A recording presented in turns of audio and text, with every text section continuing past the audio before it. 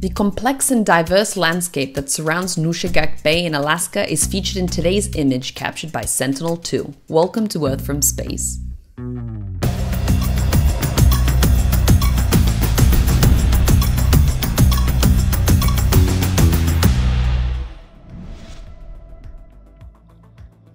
Nushagak Bay is a large estuary covering over 100 square kilometers in southwest Alaska in the United States. The bay runs primarily north to south from the mouth of the Nushagak River, visible on the top right, before exiting into Nushagak Bay, an inlet of Bristle Bay some 50 kilometers southwards. The bay is also fed by several additional rivers, including the Wood, Snake, Wary, and Ugushik rivers.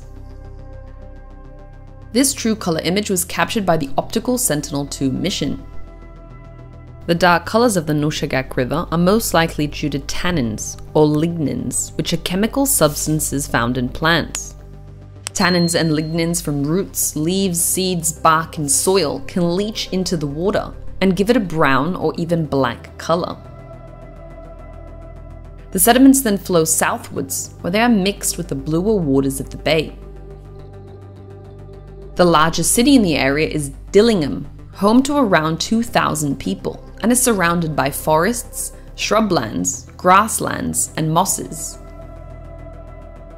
The rivers, as well as the lowlands around Nushagak Bay, are rich with deciduous trees.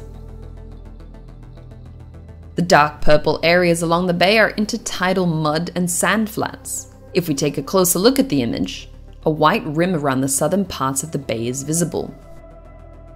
Several thaw ponds can also be seen dotted around the image. Nushagak Bay is an important staging and stopover site for dozens of migratory shorebird and waterfowl species, and it contains one of the largest and most pristine sockeye salmon fisheries in the world. The Copernicus Sentinel-2 mission carries a multispectral imager with a swath of 290 kilometers.